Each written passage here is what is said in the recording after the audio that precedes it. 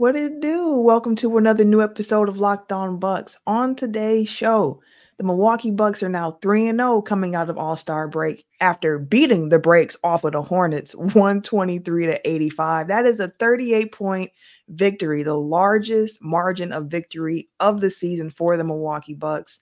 We're going to take a look at how the Bucks were able to win this game, take a look at the rest of the Eastern Conference standings, what stood out to us, and salute a Buck moving up in the history books on today's episode of Locked On Bucks.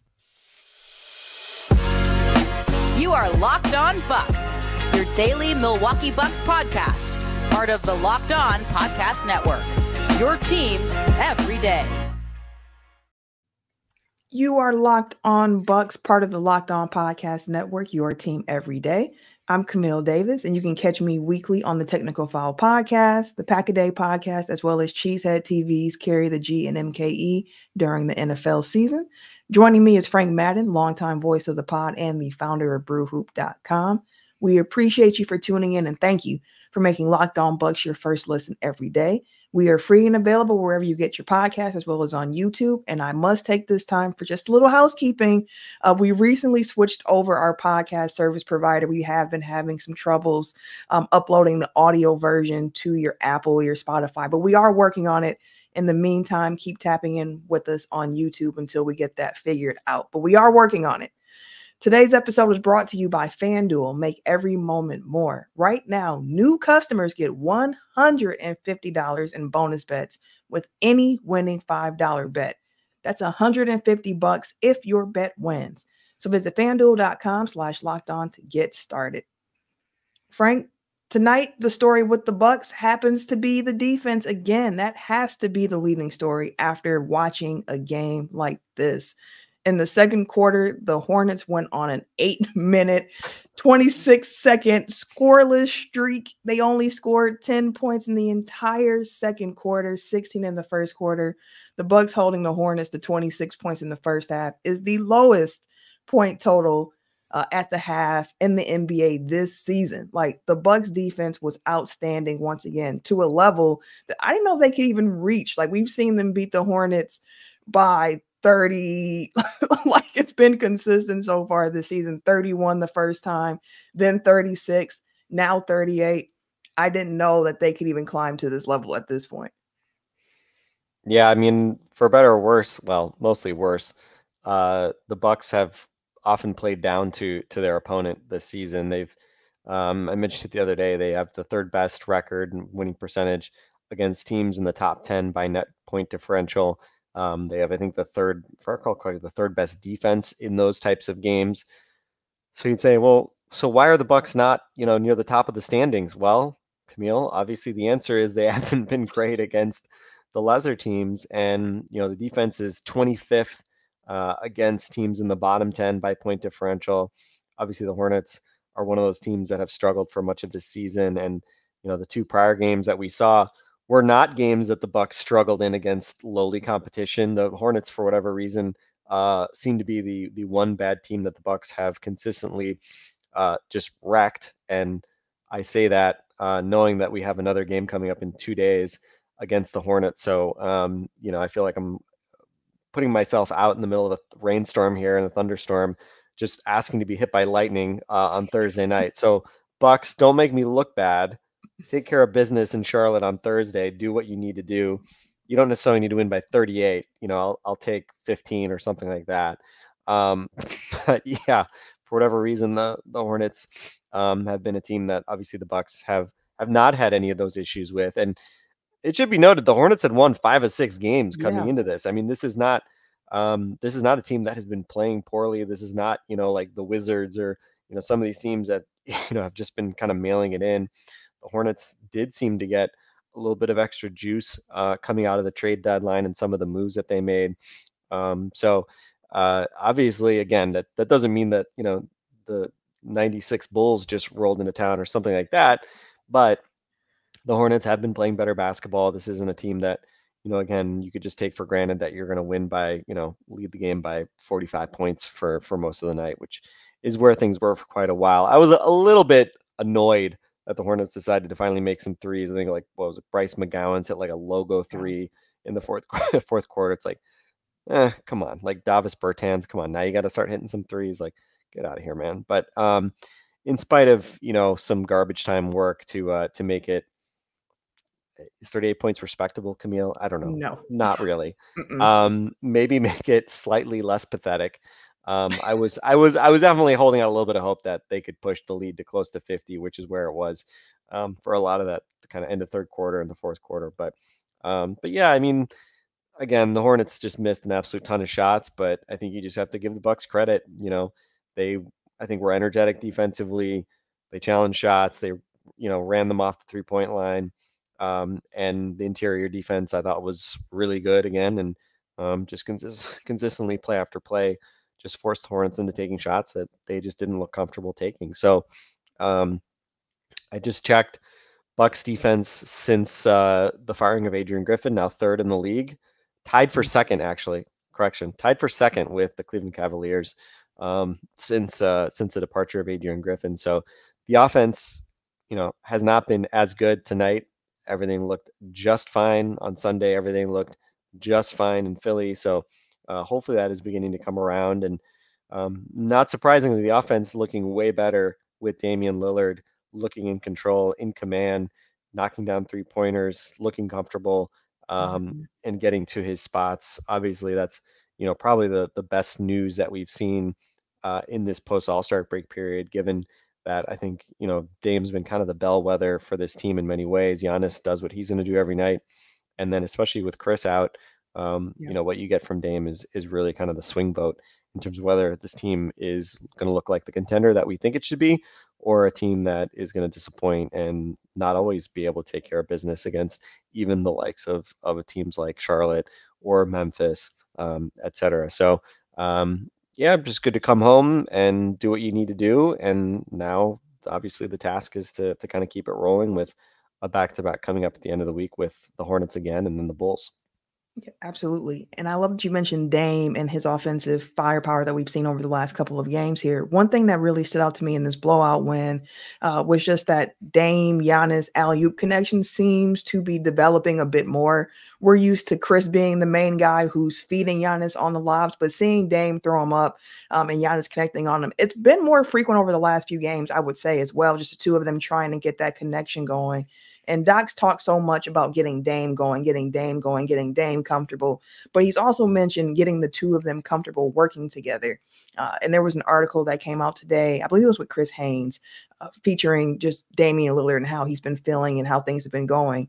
And he mentioned, like, I thought that we might be coming out and looking like how the Celtics are looking, where there's no like gaps, there's no learning curve. We just hit the ground and we're running. He's like, but the reality of it is, new coaching staff, not just for me, but for the guys on the team as well, they had to adjust to. We're all adjusting to that and trying to figure things out. But I love seeing the oops connecting between the two of them. And then just a random garbage time thing, since Doc Rivers is so insistent upon point guard Pat Connaughton, seeing Pat Connaughton out there in garbage time in the fourth quarter where all the other starters and main rotational pieces were on the bench. He's still out there running point for this team, which was really interesting to me. I'm like, I wonder what you're trying to tell me, Doc, with you insisting on this point guard Pat Connaughton thing being a thing. So, Frank, I would love to hear if there was anything that stood out to you from this blowout win once we come back after this break.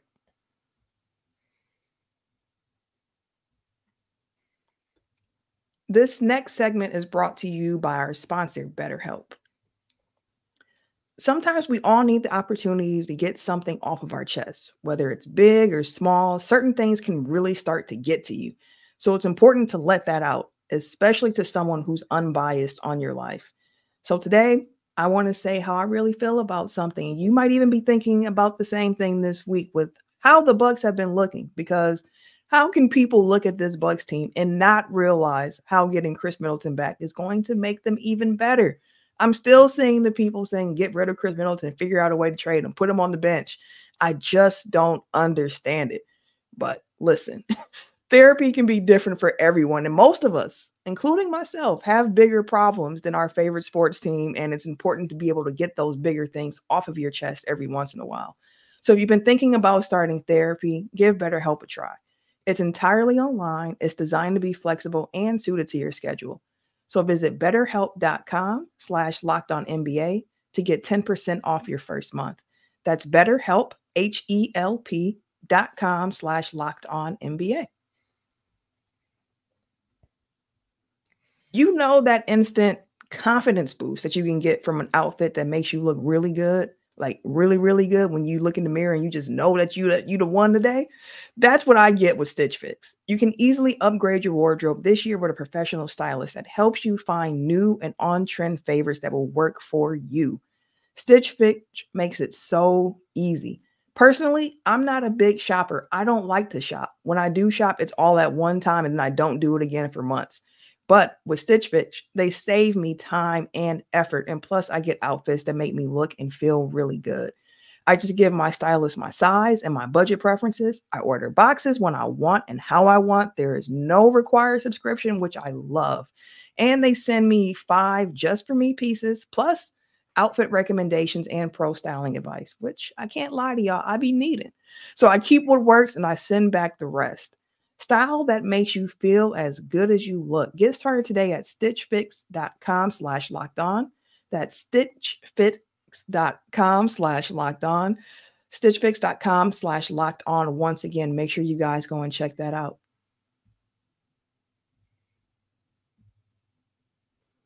As always, we're going to take this time just to say how much I appreciate you for tuning in to Locked On Bucks. Special shout out to everyone who tunes in Monday through Friday, the everydayers. And if you enjoy Locked On Bucks, then I really do think you're also going to enjoy Locked On Sports Today, because Locked On launched the first ever national sports 24/7 streaming channel on YouTube. And now it's also available on Amazon Fire TV and the free Fire TV channels app. Locked On Sports Today is here for you with 24/7 coverage of the top sports stories of the day with the local experts of Locked On, plus our national shows that cover every league. So make sure you find Locked On Sports Today, and it's available now as well on the free Fire TV channels app. Now, Frank, I mentioned a couple of things that stood out to me in the blowout with the Dame and the Giannis alley-oop connection, and just finding just curiosity and just interest in point guard Pat Connaughton still being a thing. Is there anything that stood out to you in this blowout loss that you want to highlight? Blowout win, Camille. I'm sorry. Blowout win. How Blowout dare win. I? How dare Positive I? vibes here. Positive. Hey, Pat Connaughton, only 1 out of 5 from 3, but and he did Missed somehow miss a dunk, but he did have he had another dunk, so that's good. That's number 3 on the year. 9 points, 5 assists, 3 rebounds, 3 steals, plus 12. Love to see our bench guys, Pat and Bobby filling it up again, 21 points, plus 34 in 20 minutes. So, we've been used to the starting 5 having to kind of basically build big leads, and then the bench units kind of giving those away and basically having to survive the non-starting 5 units. So I love seeing kind of those core bench guys showing up as positive. Pat Bev, plus 13, 3 assists. Again, only 3 out of 8. But we did see him drop a too small, which, every time he does it, it's like almost insulting to the idea of a too small. He really is just one of the best trolls in the game. But yeah, I mean, I think again, like, they didn't need a ton from Giannis and Dame. Giannis, 24 points in 24 minutes, 7 of 8 free throws. Suddenly his free throw shooting since like the fourth quarter in Minnesota has taken a nice little turn after a pretty sustained period of not looking so great. So, again, Giannis just kind of efficiently doing what he needed to do.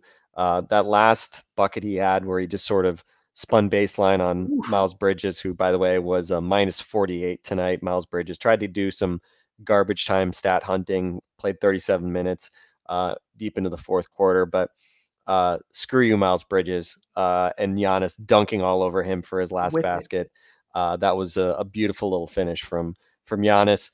So, but yeah, I think just up and down the roster, AJ Green got in, hit some shots, hit some threes. You mentioned obviously Pat, and Bobby. Danilo Gallinari finally got a bucket. In some of his time. Again, I'm not necessarily sold on Danilo Gallinari as a regular member of the nightly rotation. I think hopefully that will be addressed by Chris coming back, knock on wood, fairly soon. So yeah, I think just kind of up and down a roster, like there's just not much, to complain about. I mean, even Brook Lopez didn't make a shot, 0 points, 1 rebound in 23 minutes. No, by the way, he was plus 33, and his interior defense was terrific, I thought, right? I mean, Yep. that was one of the kind of main reasons why the Charlotte Hornets couldn't score inside, couldn't score anywhere, was because what Brook was doing around the basket. So, yeah, I think just in general, just a feel good win. I'm sort of straining to find any real negatives here. And I think the only thing I'd find is Charlotte managing to finally make some threes and score 36 points in a meaningless fourth quarter. So, yeah, no notes. Let's keep it rolling. And again, even if the kind of final score was a laugher, again, nice to see Dame's stat line as well, that 8 of 14, back to back above 50% shooting games, 4 of 9 from 3 after 4 of 8 last game. And 9 rebounds, 7 assists. He's been rebounding. He's been, threatening triple doubles here these last few games, which is good to see just from an overall engagement standpoint. And Dame was plus 41 tonight. He was plus 37 in Philly the other night. So he is a plus 78 in the last 2 games alone. And as we mentioned in the last pod, Bucks have 4 of their top 7 half-court defense performances, or had 4 of their top 7 defense half-court defense performances in the last 6 games. Well, now in their last 7 games, they have 5 of their top 8, or 5 of their top 7. But they had another great half-court defensive performance tonight, right around 82, 83 points, and right up there again in terms of lowest point total for the season overall allowed. So again, what does this mean for their defense in the playoffs against the Boston Celtics? I don't know, but the offense, or the regular season, is obviously largely about building good habits and building, again, a base of what you can take to the playoffs. And this is obviously a team that didn't have an identity defensively, through the Adrian Griffin era, and slowly but surely, it just feels like we're seeing the night-to-night consistency get much closer to where certainly Bucks fans would have wanted it to be. And obviously with the offense coming alive a bit tonight as well. Nice to see a game. Nice to see an uncompetitive basketball game. And hopefully we have another one coming up on Thursday. But again, not to get too far ahead of ourselves. Again, we know this team has found ways to disappoint when they've had games that you think that they should take care of. But certainly tonight, that was not a problem. Yeah, the only thing negative I can say about the day when the Bucks have a win this big, after we've been talking about wanting to see them stack success, after we've talked about wanting to see them take care of business against teams they should take care of businesses, the first thing for me, Giannis played 24 minutes, had 24 points in 24 minutes. I prize picked today, Frank. I thought that Giannis was going to get at least 30. That didn't happen. So, that's the only part of my prize picks that didn't hit. So that's too good. They were too good. They didn't need his help. Too good. But listen, if it's coming at the expense of me losing money for a Bucks win, I will always take the Bucks win over that. And the other piece of it, I would say, just not great news tonight. It's looking around the rest of the Eastern Conference, right? Was looking at the Mavs game, just keeping my eye on the score. And I'm like, okay, the Mavs should be able to pull this off. Next thing you know, Max Strus hits a crazy half-court buzzer beater, which gives the Cavaliers the win. The Bucks aren't able to make up extra ground on the Cavs. The 76ers lost to the Celtics, which expected. I don't think that the Bucks can catch the Celtics or will catch the Celtics, but the Pelicans did defeat the Knicks. So at least the teams behind the Bucks didn't make up any ground towards the Bucks, but the Bucks weren't able to really make up any additional ground against the teams ahead of them in the standings. So something that Justin and I have been talking about, where we think the Bucks can land. Justin's more so in that 3 seed. I think they still can catch the 2 seed, but in your opinion, with tonight and just looking at the upcoming games here, where do you think the Bucks can finish this season out if they continue playing some good basketball? I think so. I think they're capable of getting to second. Again, would you favor them to get there? Probably not, just because of the difficult schedule and the fact that, Cleveland's been playing generally good basketball. They did drop a few here of late, with Donovan Mitchell in particular out with an illness. I think he was back tonight. So again, I think just cross your fingers that Cleveland falls into a bit of a rut, and obviously you just have to hope that the Bucks can kind of continue to build on the success they've been having. Won't be easy given the teams that they've got coming up, especially next week. But again, the rest of this week is an opportunity with the Hornets, and then going into Chicago on the second night of the back-to-back. Bulls tonight lose to the Pistons. Bulls shoot 2 of 29 from 3. I think it was one of the worst. I think, was it the worst three-point shooting performance in NBA history? It was close, if not the worst. So I'm going to go ahead and guess they're not going to dial up the same for the Bucks on Friday. So yeah, I mean, we've seen it. Bucks have lost a game in Chicago already this year. So again, show me something, Bucks. Go prove to me that you're taking every night seriously, and certainly when you're playing at a higher level defensively, that again raises the margin of error pretty significantly in terms of if your 3-point shot isn't working, then if you defend at the level they've been defending, then you're going to give yourself a chance. So hopefully everything clicks on Friday night and Thursday night, and they can kind of start this next more difficult segment of their schedule. I think they have the Clippers, I think, early next week. I think that may be the next game after these next two. So that's obviously going to be a great test given how well the Clippers have been playing. And I'm excited for that game, but eye on the prize, Camille. I'm excited for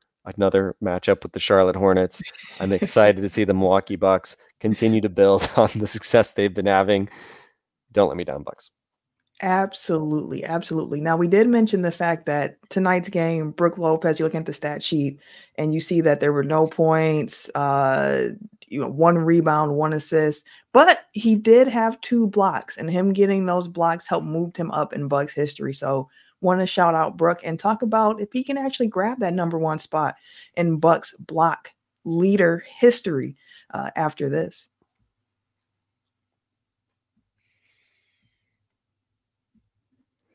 Passion, drive, and patience. What brings home the winning trophy is also what helps keep your ride or die alive. eBay Motors has everything you need to maintain your vehicle and level it up to peak performance. From superchargers, roof racks, LED headlights, exhaust kits, and more. Whether you're into speed, power, or style, eBay Motors has you covered. With over 122 million parts for your number 1 ride or die, you'll always find exactly what you're looking for. And with the eBay Guaranteed Fit, your part is guaranteed to fit your ride every time or your money back. Because with eBay Motors, you're burning rubber and not cash. With all the parts you need at the prices you want, it's easy to turn your car into the MVP and bring home that win. Keep your ride or die alive at ebaymotors.com. Eligible items only. Exclusions apply. eBay Guaranteed Fit is only available to U.S. customers.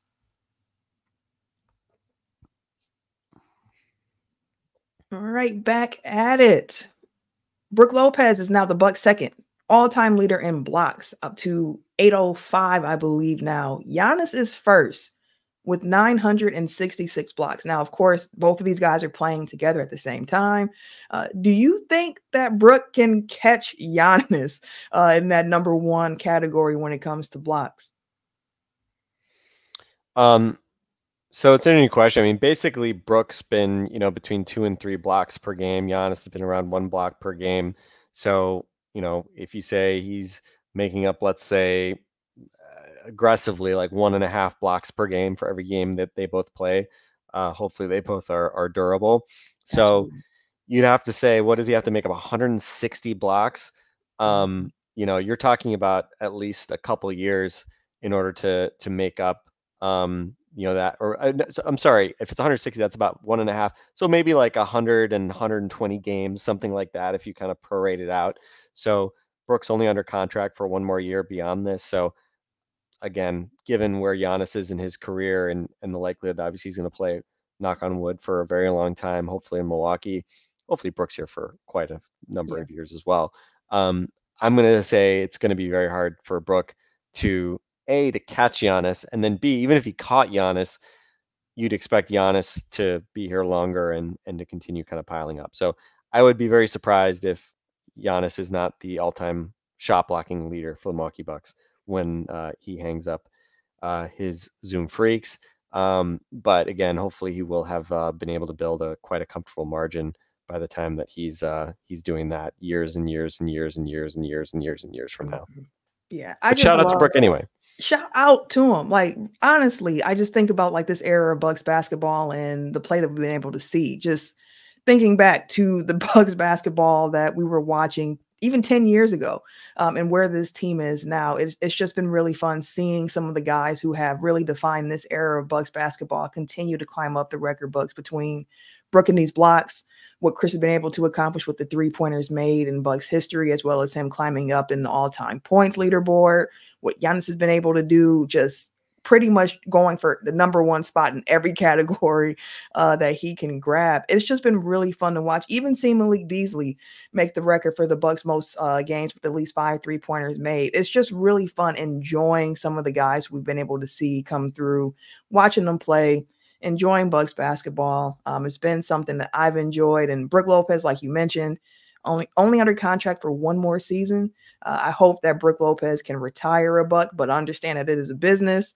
But I just enjoy being able to really enjoy this era of Bucks basketball for what it has been, because it's been consistent winning, even though it comes with expectations.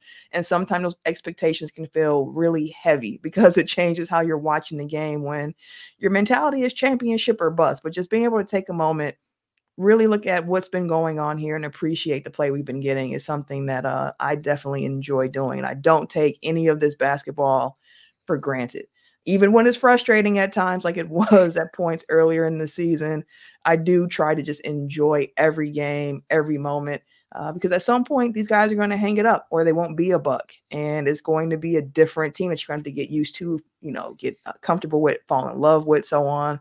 So just want to take some time and shout out Brook for climbing up in the record books here. Now, the Bucks' next game, as we mentioned, is against the Hornets in Charlotte this time. And you mentioned it like, hey, we don't need it to be another 30-point win. We just need to win, maybe 15 or so. But it would just be really funny if the Bucks could find a way to increase the lead in another Hornets win. But not looking to get greedy here. Just want another win here on the first time of a back-to-back. But Doc did mention in his post-game conference as well that Chris Middleton is close. He's not sure if Chris is going to travel with the team on this upcoming road trip to Charlotte and then to Chicago. And it's not, he was saying, because, Chris is so far away, but actually because Chris is so close. And it might make more sense for Chris to just get his rehab done here in the city, not travel with the team so that he can be ready to go pretty soon. So it does seem like the return of Chris Middleton is coming up soon, although it probably won't be during this weekend's upcoming back-to-back. Yeah, I don't know if I buy that spin in terms. Not going for it. He's not playing because he's actually too close. He's too healthy to be playing right now, Camille. Yeah, look, I get it. You don't want to risk him in Charlotte. Obviously, you're not going to play him on a back-to-back coming off the injury, given you realize he's been playing back-to-backs all year. But, I mean, I would prefer if we were hearing that Chris Middleton was going to play in one of these games because he's totally healthy, and why hold him out? But obviously, if you can keep stacking wins, no one's going to be too worried about it. And certainly if they keep playing like they have, then you'd expect it not to be a problem. But, again, road back-to-back, again, never want to take anything for granted even when you're playing well. Always possibly hit a banana peel, have a game where, your team's just missing a bunch of shots and the other team maybe is making them. So obviously Chris is a guy that gives you that extra kind of safety release valve, gives you that extra margin for error offensively in particular. So I would love to see Chris in Chicago on Friday, maybe. Whether that happens, I don't know. But hey, even if he doesn't come with them to Charlotte, jump on the Amtrak down to down to Chicago on Friday, rejoin the team, and maybe get in some work on Friday night. Yeah, we'll see how that shakes out for the Bucks, but we'll wrap up here. That'll do it for us today on this episode of Locked On Bucks. Again, make sure you go to Locked On Sports today and subscribe to the first ever national sports 24/7 streaming channel. And for Frank and myself, we're going to catch you later. Have a good one, everyone.